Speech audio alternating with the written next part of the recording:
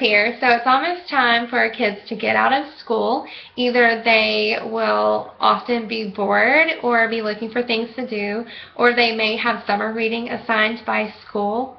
We want our kids to be reading or read aloud to them for at least 20 to 30 minutes every single day, but we also want to maintain a positive relationship with books.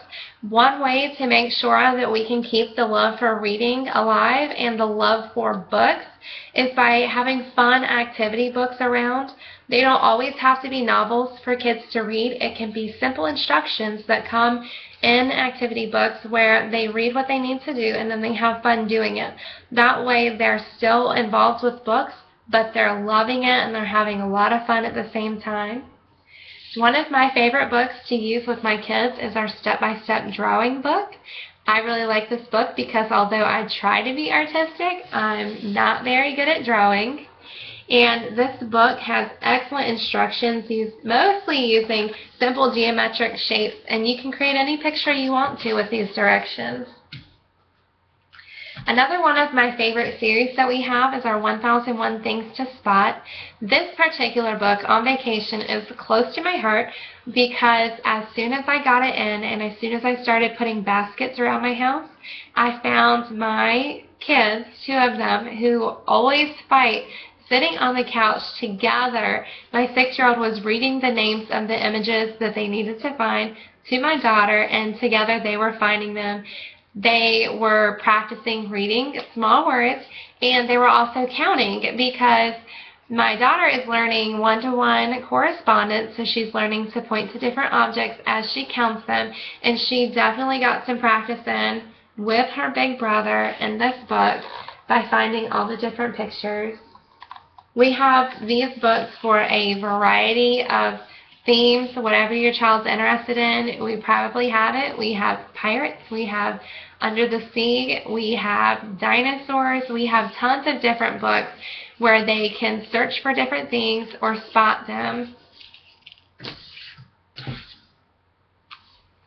My son loves mazes, and the only types of mazes I had ever seen or given him are the plain old boring rectangular mazes or really simple mazes. They may not have been the rectangular kind. They may have had some pictures in them, but they were still simple.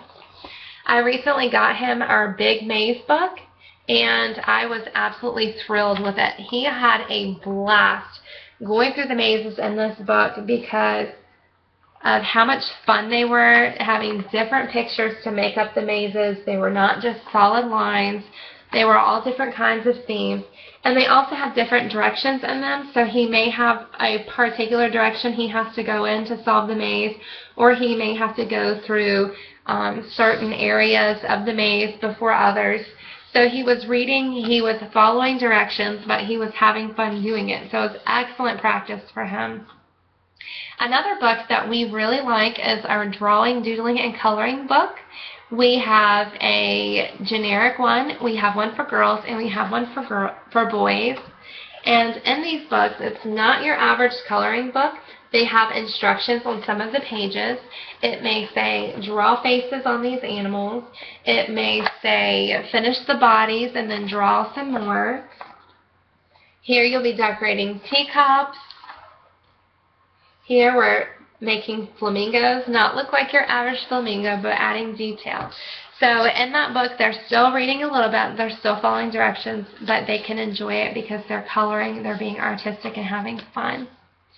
Now, if you have a ritual maybe of weekly doing something fun with your kids, I recommend our Make and Do books. This would make a fun craft time. Most of them have stickers in them for when you decorate whatever it is that you made. But they have fun things that you can make either by drawing or painting or cutting stuff out and gluing it. And a majority of the crafts in our Make and Do books involve things that you already have lying around the house. So you may use construction paper, you may use toilet paper rolls, glue, string. They're lots of fun. I definitely recommend picking up the vacation things to make and do to keep your kids busy and have a regular craft time with them all summer long.